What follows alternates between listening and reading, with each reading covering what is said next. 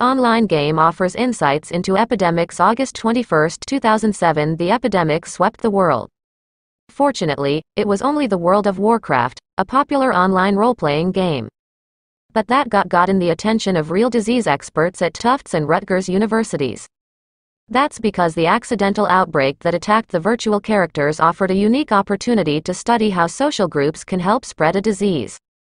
In late 2005, the epidemic hit the World of Warcraft, played by millions. It all started with an error. One creature was supposed to infect only a few virtual players with so-called corrupted blood. But some of the nastiest virtual inhabitants exploited a flaw and spread the disease to unsuspecting masses.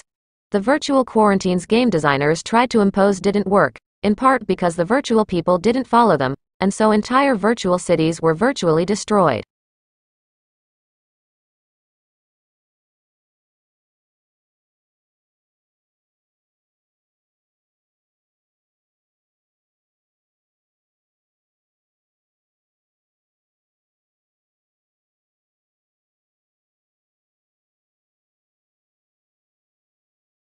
Conservationists have long debated whether the koala should go on the Australian National Threatened Species list.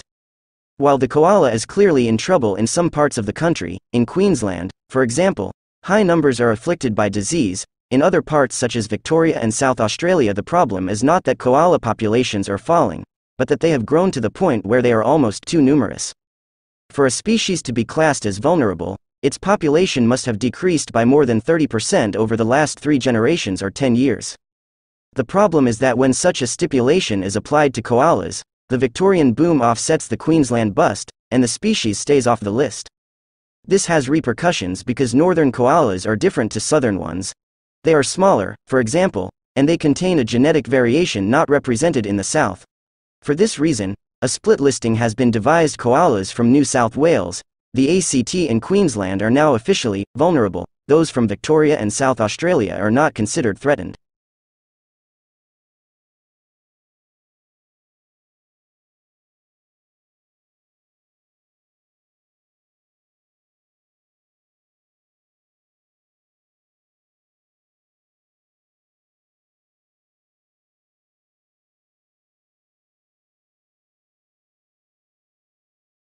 A recent study reveals that the ability to walk quickly in old age is an indicator of a long life. The report examined results from recent research. The participants in the research were tested on a regular basis over an extended period of time. The researchers focused on the relationship between walking speed in the post-65 age group and longevity. They concluded that there was a direct correlation between walking speed and lifespan. A key researcher gave the explanation that this link exists because walking involves the use of many bodily functions working in unison.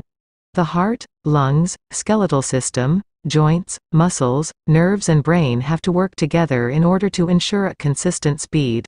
Damage to any of these systems may mean a much slower walking speed, which could signal medical problems.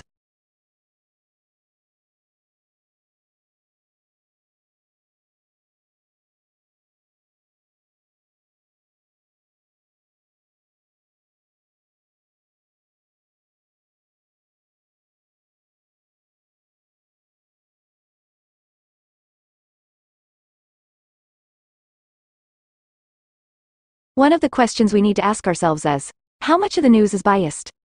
Can we recognize bias? The fact is, despite the journalistic ideal of objectivity, every news story is influenced by the attitudes and background of its interviewers, writers, journalists, photographers and editors. That is not to say that all bias is deliberate, but it does exist. So how can we, as readers or viewers, determine bias? Well, in the case of newspapers, it manifests itself in a number of ways, such as what events are selected for inclusion or omission. The placement of the article, meaning its proximity to the front or back pages, is significant. The use of headlines, photographs and language are further examples.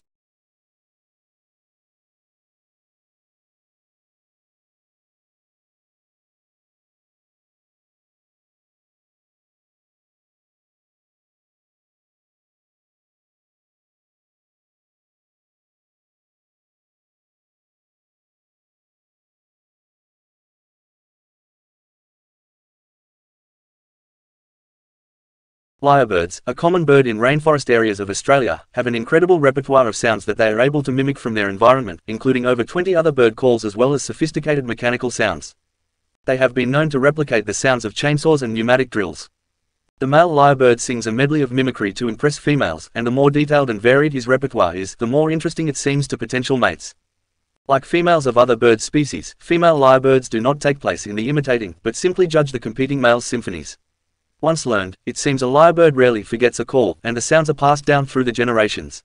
There are some lyrebirds in Victoria, Australia, that still recreate the sounds of axes, saws and old-fashioned cameras which have not been used in the area for years.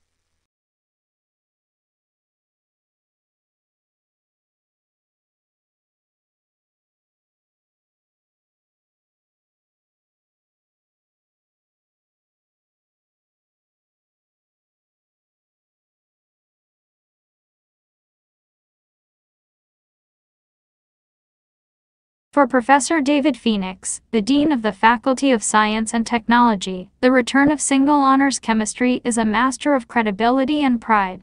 If you say you're a science faculty, you have to have all the core sciences, and this course will mean we attract a new supply of potential masters and Ph.D. students in chemistry, but he thinks that an attraction for students will be a teaching approach that differs significantly from his days as an undergraduate.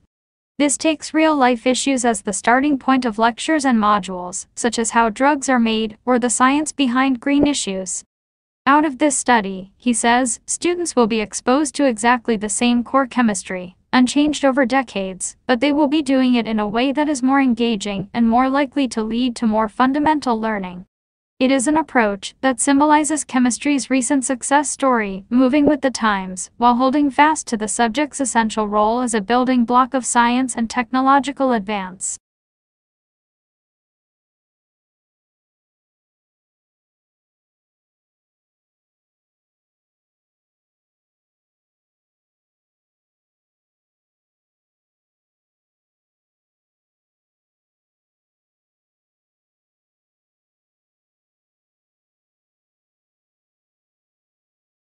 While past research has found higher intelligence scores among breastfed babies, what is so significant about this study is the researchers were able to collect more complete information on breastfeeding duration and also followed for a longer period.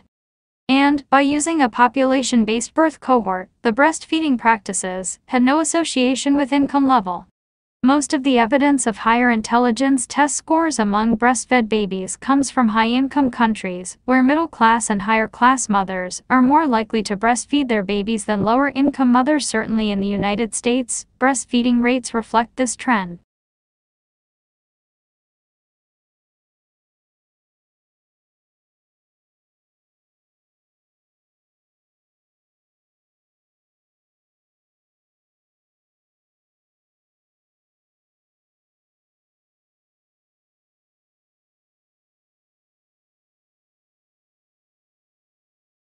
The increased funding will go to nutrition programs including school breakfast and lunch and more.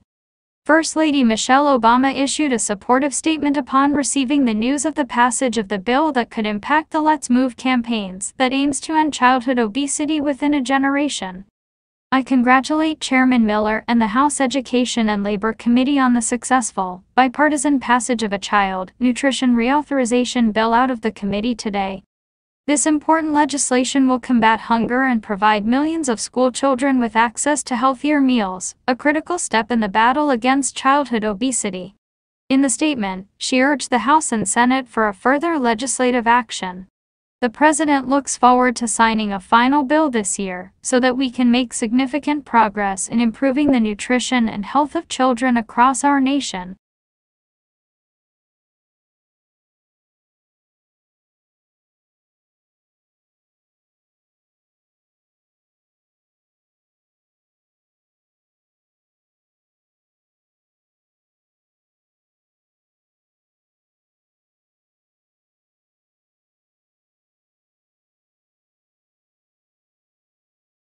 Chemicals used to control weeds in crops such as corn and soybeans may sometimes run off farmland and enter surface water bodies such as lakes and streams.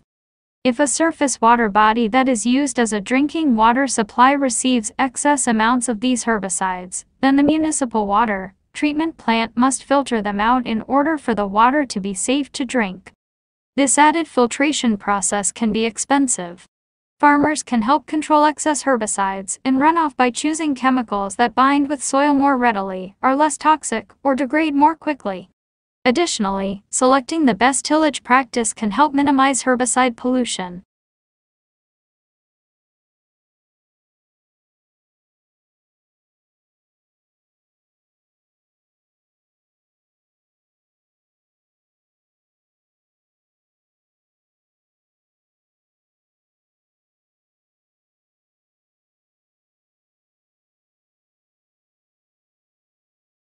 To understand how a coffee nap might work, we need to look at how the body processes caffeine.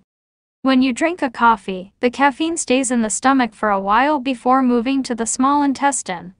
It is from here that caffeine is absorbed and distributed throughout the body. This process, from drinking to absorption, takes 45 minutes. Although caffeine is broken down in the liver, half of it remains in the blood for 4 to 5 hours after drinking a moderate amount, equivalent to 2 large cups of brewed coffee. It takes more time to eliminate greater amounts of caffeine from the body.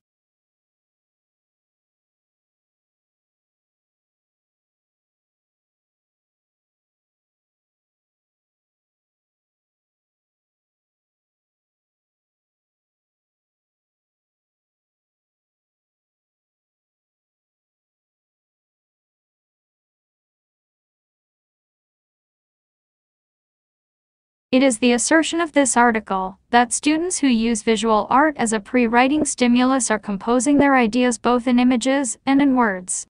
The result of the art creation process allows students the distance to elaborate, add details, and create more coherent text.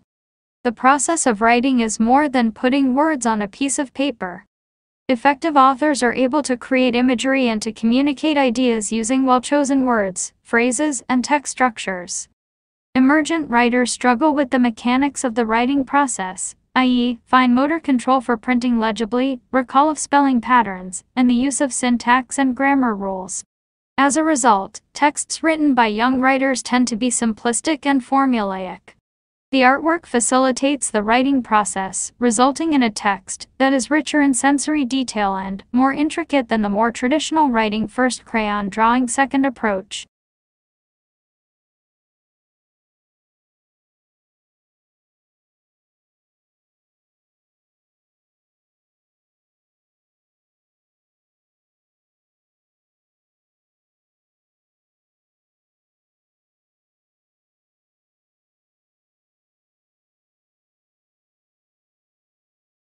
What can computer science tell us about what biological systems do and how they do it? Can these chemical information processing functions be replicated in digital computing systems? What are the implications of developments in computer science and understanding the nature of causality? Aaron Sloman, author of Computer Revolution and Philosophy, delves into the world of connections between ideas developed in computer science, biology, and philosophy, providing new insights into some fundamental questions about the nature of consciousness and free will.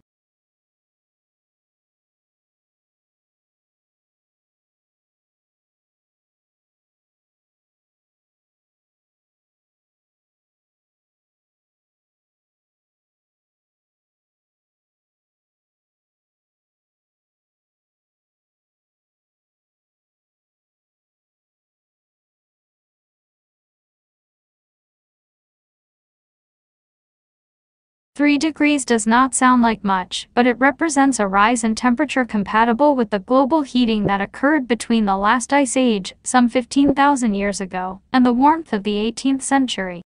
When Earth was cold, giant glaciers sometimes extended from the polar regions as far south as St. Louis in the US and the Alps in Europe. Later this century, when it is 3 degrees, hotter glaciers everywhere will be melting in a climate of often unbearable heat and drought, punctuated with storms and floods. The consequences for humanity could be truly horrific. If we fail to act swiftly, the full impact of global heating could cull us along with vast populations of the plant and animals with whom we share Earth.